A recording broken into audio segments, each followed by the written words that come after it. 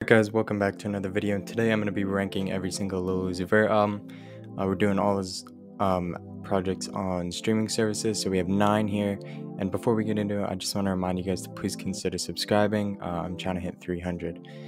But anyways, just starting off here at number 9, I have Pluto X Baby Pluto, the collab album with Future, obviously. And it just feels rushed and unfinished. Like, there's some decent songs, but overall it's just kind of a boring album, and you expect more from Future and Uzi collab, but you don't really get that. And at number 8, I have the Red and White EP. There's some fun songs on here, and Uzi's energy is pretty great, but I don't know, it's just nothing special. Like, during the summer of 2022, I definitely bumped a lot of these songs, but I haven't really came back to it that much since. And at number 7, I have Pink Tape, which is obviously his most recent album. And I think it was overhated, but it still isn't great per se. There's some pretty bad songs on here, like CS is pretty bad. You can tell he's just kind of trying to have fun. He's just kind of doing everything on this album, but it's not all great. But there are some really good songs on here.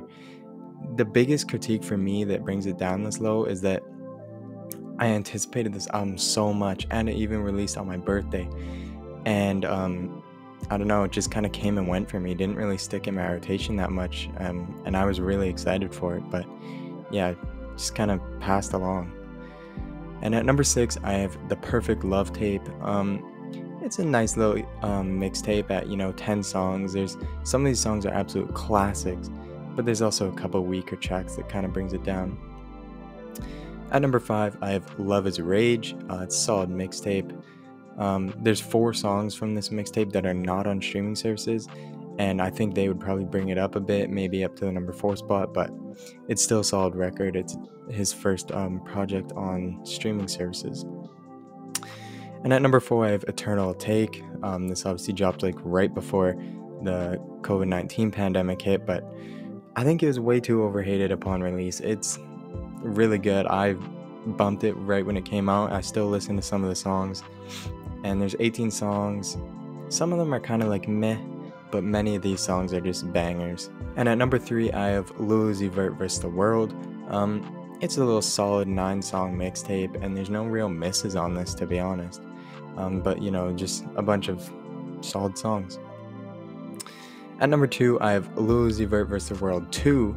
So this was released a week after Eternal Take as the deluxe, but it's essentially its own album. It's got 14 songs here, and all of them are pretty good. My least favorite is probably No Auto with Lil Durk, but other than that, they're all pretty good. And yeah, just overall really solid project here. And at number 1, I'm sure you guys can tell what it is.